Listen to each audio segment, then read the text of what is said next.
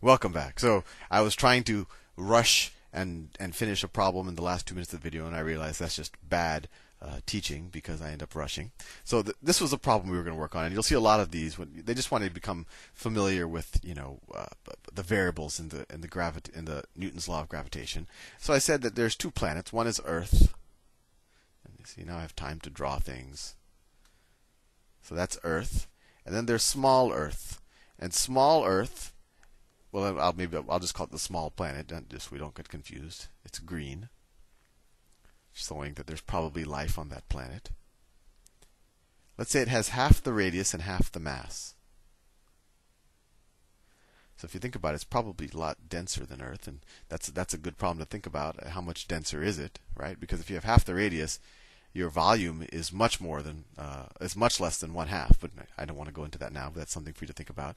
But my question is, what fraction, if I'm standing on the surface of this, so the same person, so Sal, if I'm on Earth, what fraction is the pull when I'm on this small green planet? So what is the pull on me on Earth? Well, it's just going to be, so my weight on Earth, the force on Earth, is going to be equal to the gravitational constant times my mass of, well, I already used, so mass of me, so m sub m, times the mass of Earth, divided by what? We learned in the last video, divided by the distance between me and the center of the mass of Earth. Really, my center of mass and the center mass of Earth. That's essentially just, the distance between the surface of the Earth, and I'd like to think that I'm not short, but it's negligible between my center of mass and the surface. So we'll just consider the radius of the Earth. So we divide it by the radius of the Earth squared.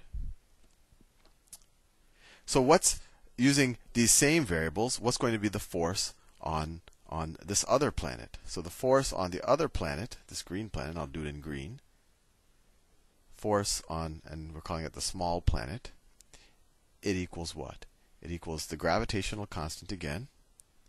And my mass doesn't change when I go from one planet to another, right? Its mass now is what? The mass of this, we would write an m sub s here, right? This is the small planet. And we wrote right here that's half the mass of Earth, so I'll just write that. So it's 1/2 the mass of Earth. And what's its radius? What's the radius now? I could just write the radius of the small planet squared, but I'll say, well, we know it's 1/2 the radius of Earth, so let's put that in there. So 1/2 the radius of Earth. We have to square it. And let's see what this simplifies to. This equals, so we can take this 1/2 here. 1/2 g mass of me times mass of Earth over, what's 1/2 squared? It's 1/4 over 1/4 radius of Earth squared. And what's 1/2 divided by 1/4?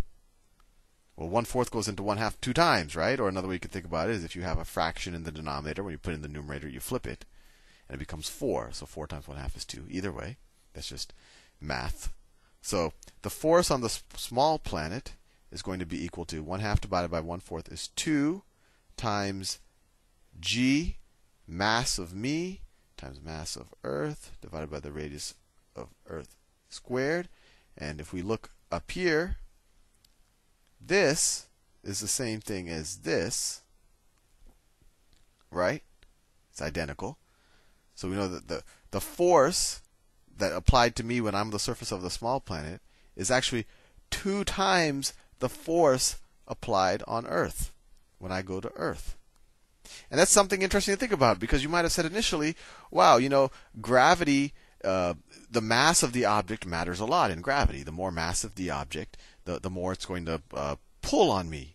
But what we see here is that actually no, when I'm on the surface of this smaller planet, it's pulling even harder on me.